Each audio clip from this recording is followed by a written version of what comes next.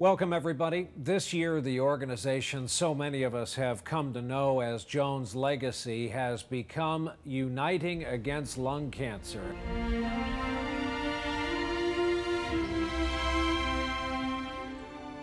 That name change is some measure of just how far we've come, as we have built one of the best lung cancer research funding organizations in the country.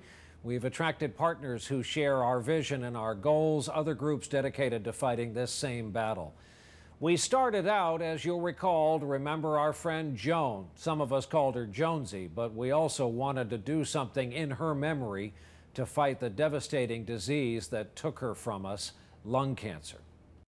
This new era of collaboration, building on our experience of creating a strong organization, means we can contribute even more resources to the important work of finding a cure for the deadliest of cancers through innovative research. Through the years, more and more people have put their money to work through our grants program, funding the best researchers selected by our distinguished medical committee.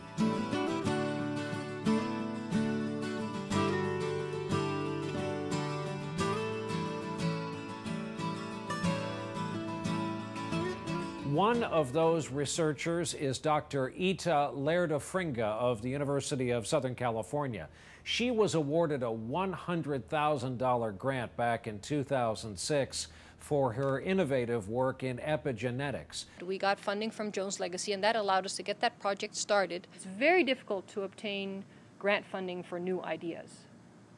And that's where the foundations come in. They allow you to do new things, sometimes crazy things, to see if they work.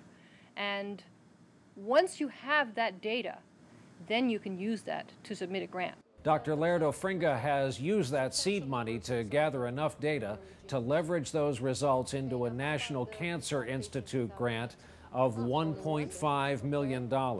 Organizations like Uniting Against Lung Cancer are so important because it's been very, very challenging to get lung cancer funded. It's getting better, fortunately, especially because of the advocacy of organizations like Uniting Against Lung Cancer. People are focusing the limelight on lung cancer, which is very important. With greater support from our many partners in Uniting Against Lung Cancer, we can fund even more cutting-edge research into a terrible disease that affects more than 215,000 people every year in the U.S. alone. To date, we have funded over 60 grants totaling more than $6 million. That's money awarded to fund brilliant researchers across the country. That total includes the following new grants this year at leading cancer research institutions.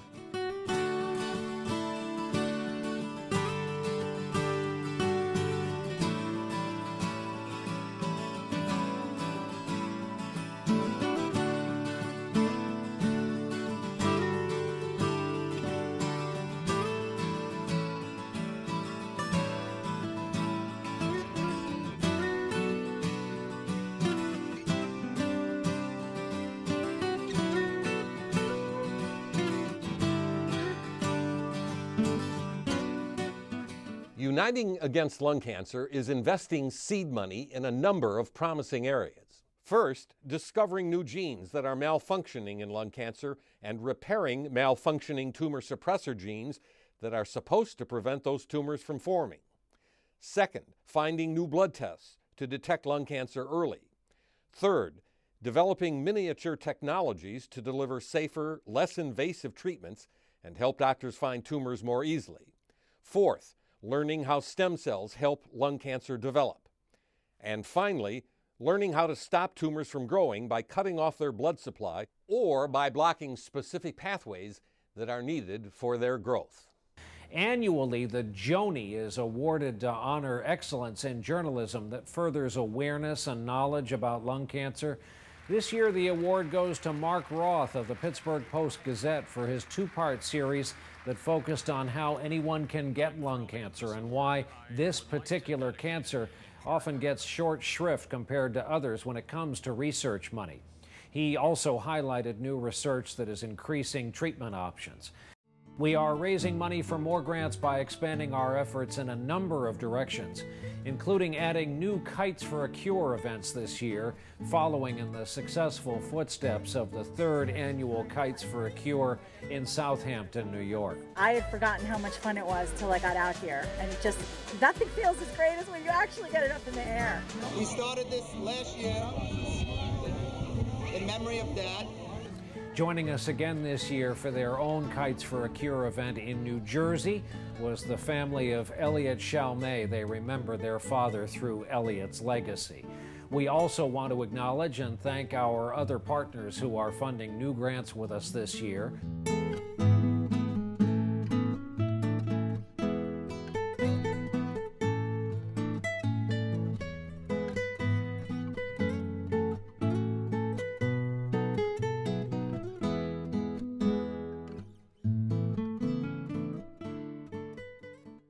Again, this year, the Kane Halter Fund is sponsoring the Hope Now Award.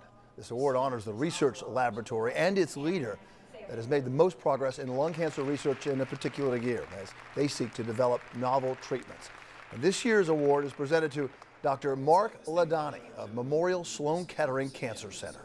Lung cancer has really changed in the past few years. It's gone from being one of the toughest, most depressing areas of oncology to one of the most exciting, hopeful areas in cancer treatment.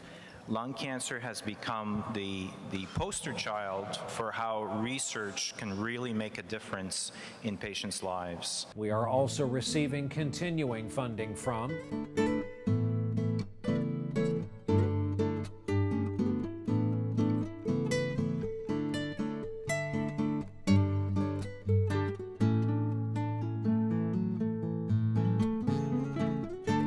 This year, we also welcome a number of new groups joining forces with Uniting Against Lung Cancer.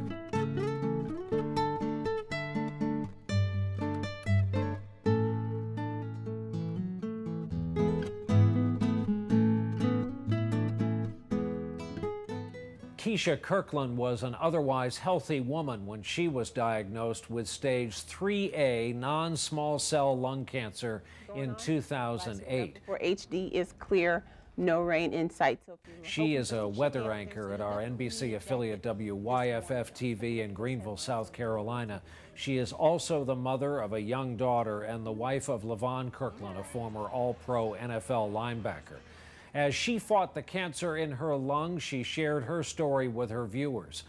I was not a smoker, as you know, but lung cancer, there's no boundaries. It affects everyone.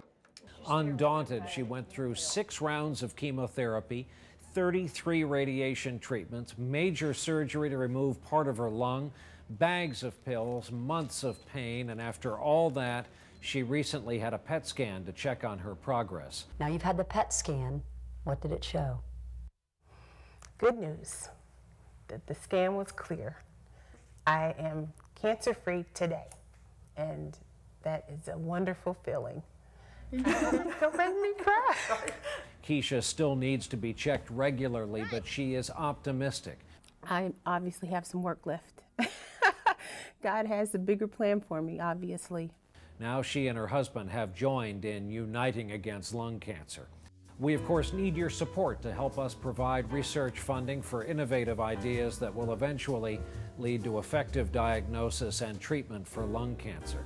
And we continue to honor and remember Joan Scarangello as we build Uniting Against Lung Cancer into an organization that is making a difference.